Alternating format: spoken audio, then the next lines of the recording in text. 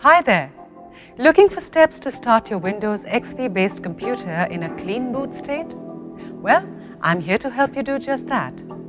At iYogi, we constantly work towards helping you achieve a smooth computing environment. Clean boot should be performed if your computer does not start up normally or if you get errors while booting. Also, with the help of Clean Boot, the computer starts up using a minimal set of startup programs and drivers. So here's how you can start your Windows XP based computer in a clean boot state. Follow me. Click on the Start button, click on Run, type msconfig and click OK. In the General tab, click on Selective Startup. Click to clear the process_system.ini file checkbox. Click to clear the process_win.ini file checkbox. Click to clear the Load Startup Items checkbox. Verify that Load System Services and Use Original boot.ini are checked.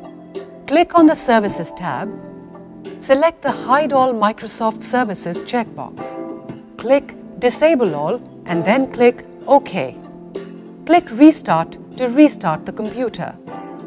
When you receive a message, click to select the Don't show this message or launch the system configuration utility when Windows Start checkbox and then click OK. There you go. With the help of these simple steps, you may start your Windows XP based computer system in a clean boot state with complete ease. Now that's called great tech support.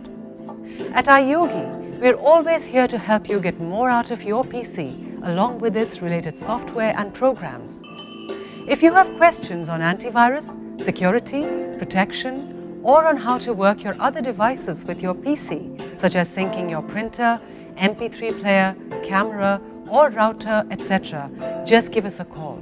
We'd be delighted to help. Go ahead, have fun with your PC. Good karma.